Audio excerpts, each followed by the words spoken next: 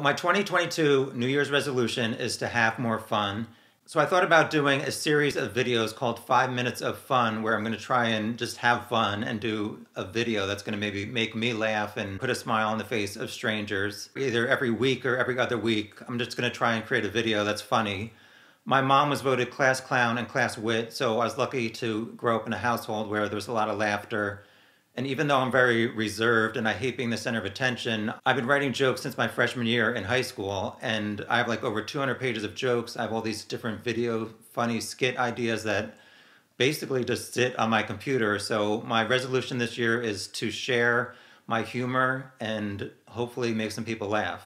One idea I had is called making fun of the news. I wanted to write a new joke every day, so I thought maybe looking at Google News every night would give me some ideas of things to make fun of. So I set a reminder on my phone every night for 8:45, and I looked at Google News and other websites to see if there was any headlines that stuck out that would be something that maybe I could think of a joke about. A lot of it is US entertainment news, but I also threw in some like science and international news, as well as some weird local stories.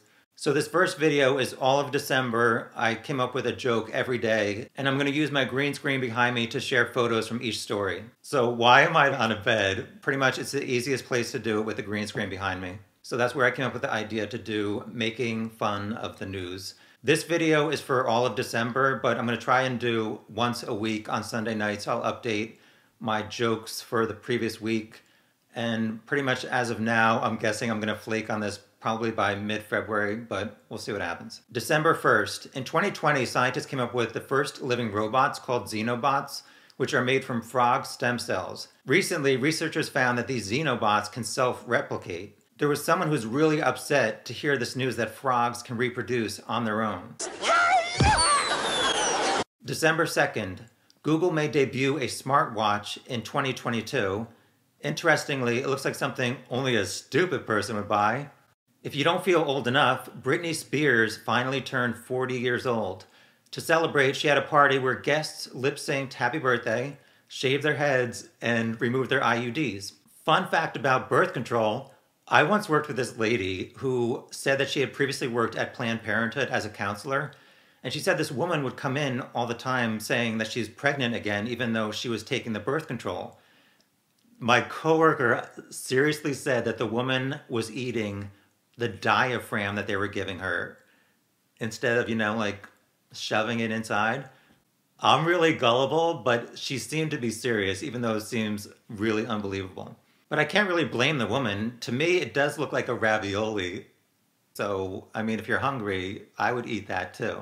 December 3rd, Lady Gaga was honored by the New York Film Critics for her performance in House of Gucci. In the movie, she plays real-life Italian Patrizia Reggiani, Sweetie, who was convicted of trying to assassinate her ex-husband, Maurizio Gucci. Oh my God.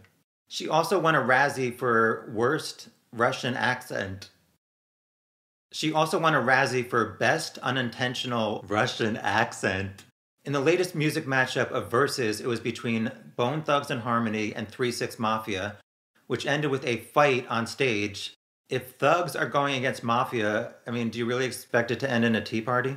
Khloe Kardashian's baby daddy, NBA player Tristan Thompson, has been accused of cheating again. This time he fathered a baby girl named Take. Greeting cards can be sent to Miss Take Thompson. Meanwhile, like her ex-stepdaddy Bruce Jenner, Khloe is transitioning and would like to be known as Doormat. On September 4th,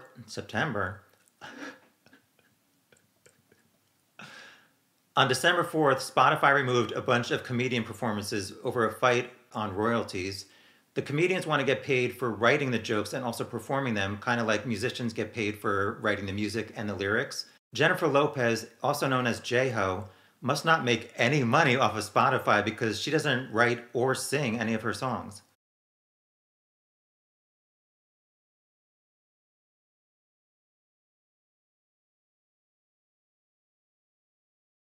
I wonder if Selena Gomez gets paid for spoken word performances, because whenever I hear her songs on the radio, I think, oh, she's my favorite talker, because what she's doing ain't singing. She even put herself to sleep.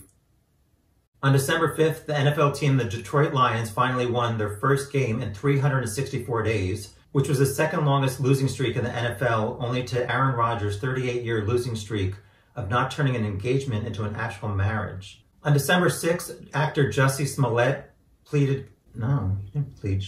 On December 6th, actor Jussie Smollett took the stand in his own trial, saying that two strangers attacked him in January 2019. The police are accusing him of orchestrating it to get publicity. If he wanted free publicity, he should have just waited until January 2021, took a flight to Washington, D.C., an Uber to the Capitol, and wore a t-shirt that said either "I'm a Democrat" or "Black Lives Matter," and he would have got his ass whooped for free. He requested that his testimony be televised in hopes that his perjury would be eligible for a dramatic Emmy nomination. First of all, he said that he walked to Subway at 2 a.m. in freezing Chicago weather in January. Apparently, he ordered a $5 foot-long jail sentence. I mean, everybody knows the only place you would walk to in that kind of weather would be Taco Bell. Guilty. Speaking of guilty, the artist obviously ran out of crayons. And this one guy was obviously so bored he started picking his earwax. December 7th, the People's Choice Awards were held and didn't include a single person that I would have chosen for anything other than worst dressed. In honor of the dead Joan Rivers, I came up with some bitchy fashion comments. Sarah Hyland honored the person who donated a kidney to her by repurposing the sheet that separated their two hospital beds. Jennifer Goodwin or Jennifer Goodwin? I don't know, and frankly, Scarlett. Who are these people? I don't know what she is wearing. It's like, is that a Kwanzaa Christmas tree? Beverly Hills Real House divorcee, Erica Jane, who is battling legal issues, thanked the police for allowing her to transfer her tracking device from her ankle to the top of her head. Kim Kardashian was wearing dark sunglasses at night given to her by Pete Davidson so she couldn't see him cheating on her. The house of Beverly Hills housewife Dorit was recently burglarized, so she was wearing what was left of one of her stolen dresses. Lisa Rinna wore too much of everything. Woman overboard, and she wasn't even on a boat. Speaking of overdoing it, is this Lil' Kim? Chelsea Handler came direct from the set of her new movie, Cruella Over the Hill. That's not a good joke. Portia Williams wore the dress equivalent of a Ford Fiesta. Kyle Richards wore a bunch of black pipe cleaners held together with lace and one of Olivia Newton-John's old headbands. Speaking of black pipe cleaners, Mariah. On December 8th, British Prime Minister Boris Johnson imposed COVID Plan B to contain Omicron. Every citizen will be given a Plan B pill that will kill the virus and any possible future child support payments by the next morning. On December 9th, a 60-year-old woman high on cocaine and driving an SUV was arrested after leading police on a chase onto a golf course. Golfers called 911 to report a driver on the golf course and had to repeatedly tell the operators that they were not talking about a type of golf club. She was arrested for driving while intoxicated and various crimes of fashion. It looks like she was dressed to go clubbing, so I don't know if she Googled the wrong kind of club. On December 10th, the CEO of the website Better.com held a 3-minute Zoom call to tell 900 employees on the call that they were being immediately terminated. After criticism, he announced that he was taking some time off and will be updating his resume and apply for a job as CEO of Worse.com. On the Zoom call, all the 900 terminated employees' backgrounds were immediately changed to an unemployment line. December 11th, the Jacksonville Jaguars are an NFL team with a 2-10 record, and apparently everybody hates their coach, Urban Meyer. Apparently he was well-liked by some black players, but by none of the white players. So he thought maybe he could fix this by changing his name from Urban Meyer to Suburban Meyer. It's looking like he's going to be fired, so he's going to be moving from the downtown area out to the countryside, and he's probably going to change his name to Suburban Meyer. I came up with that joke at like 11 o'clock at night, and I just needed to meet my one joke a day quota, so maybe that one wasn't that great. Due to inflation, Tampa Bay, Florida reported an increase in prices by 8%, which means that strippers now expect $1.08 to be tucked into their G-string. So be sure to look under your car seats for nickels and pennies for the next time you go to the strip club. Strippers requested that horny customers hold the change in their sweaty palms before pressing them against their bare skin so it's not too cold. 10 South Dakota school teachers participated in a 5-minute Dash for Cash event where $5,000 was up for grabs or down for grabs. History teacher Mr. Simpson said he was going to use the money to buy a bulletproof vest. And gym teacher Miss Henderson said she was going to spend the $448 on a one-way plane ticket to a better state. On December 13th, Kim Kardashian celebrated passing the baby bar exam by being photographed trying to pass the strip club bathroom attendant exam. To clear the palate, now time for some science news. Researchers found that men who took Viagra have a lower risk of developing Alzheimer's. But it's probably for the best that old men have bad memories, because who wants to remember the time that you walked around with a boner for 8 hours that nobody wanted to touch? On December 14th, there was good news for dumbasses like me. Researchers said that there was no difference in the intelligence between rocket scientists, I'm gonna have to look over to see, I'm so dumb I can't remember, and brain surgeons, oh my God, and the average person. So there was hope for the rest of us, or some of us. Insert Honey Boo Boo here. Fun fact, my dad is very strict about bad language, so I hope he doesn't find this channel. So one time when I was in second grade at the dinner table, I said the word F-A-R-T. So my dad immediately took me to the bathroom and put a bar of Dial soap in my mouth, I guess to clean out the dirty word. So I probably said that word maybe twice in the 40 years since that happened, because apparently it worked. So I was kind of triggered when I found this next story. This is from her Instagram. Due to popular demand, I have finally decided to start selling my jarred FARTS over on my unfiltered page. Alongside my spicy content, you can now also purchase my FARTS in a jar. I'm super excited to share this with you all, aka disgusting men. And after seeing how many people, aka disgusting men, wanted this, I figured I'd finally give the people, aka disgusting men, what they wanted. Sale starts today and lasts only 10 days. First 100 orders get their farts 50% off, only $500.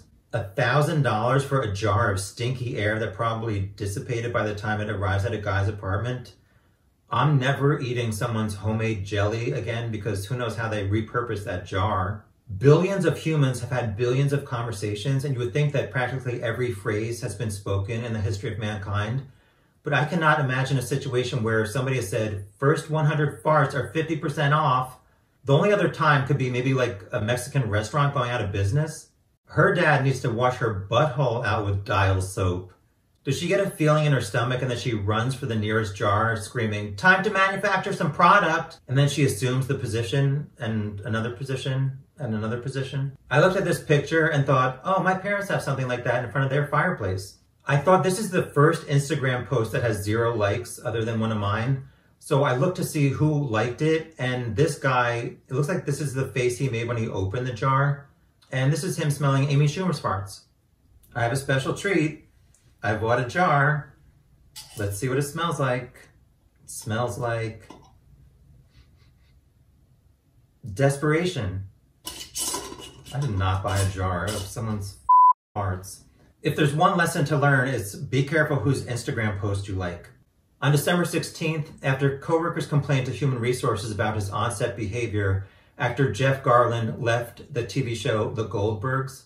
Apparently 80 YouTube viewers gave a thumbs up that he's out of a job, but he might be already working on a new show called Curb Your Harassment.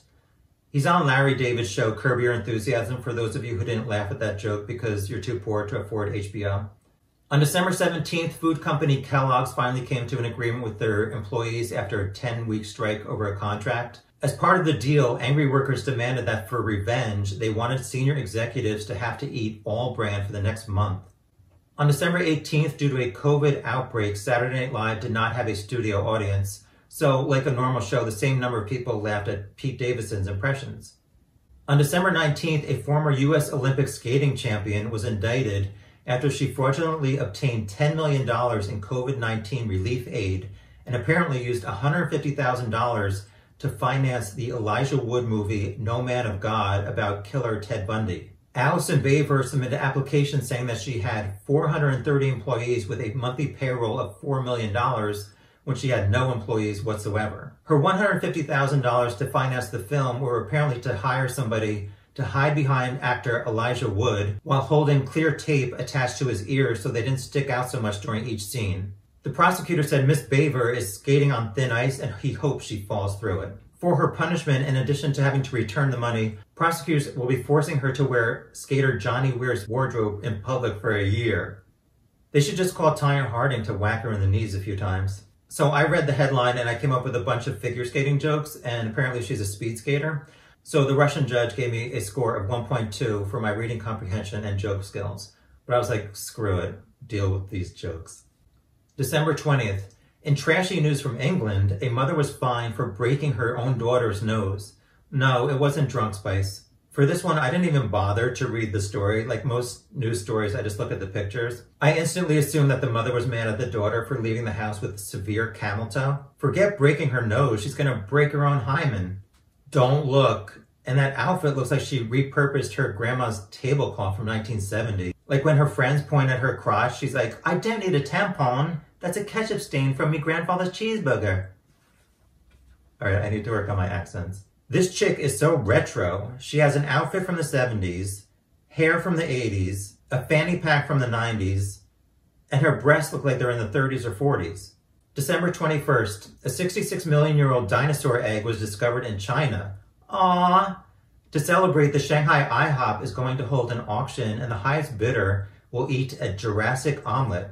The proceeds from the auction will benefit communism. December 22nd, the National Transportation something or other are looking into Tesla's passenger play feature because apparently some people are playing Grand Theft Auto while committing Grand Theft Auto. Actually, Tesla S is one of the least stolen cars. The least stolen car is a Dodge minivan, not because it's hard to break into, but because nobody wants to be seen driving one.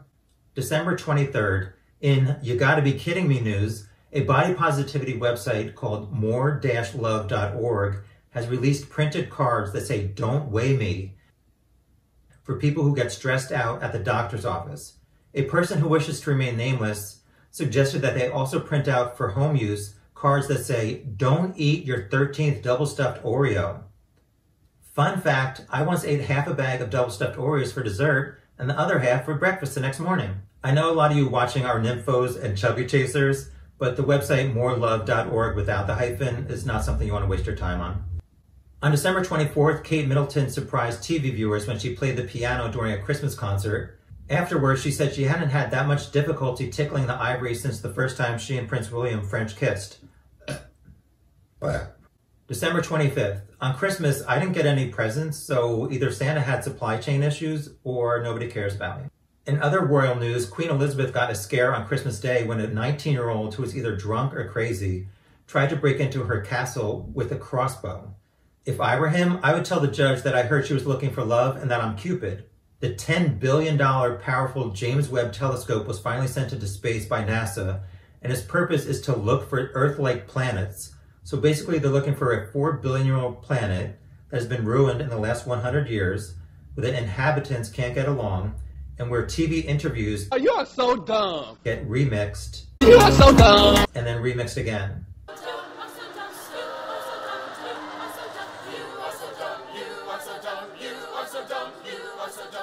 For fun, NASA plans to aim the telescope back at Earth just to see what Kim Jong-un is eating for dinner.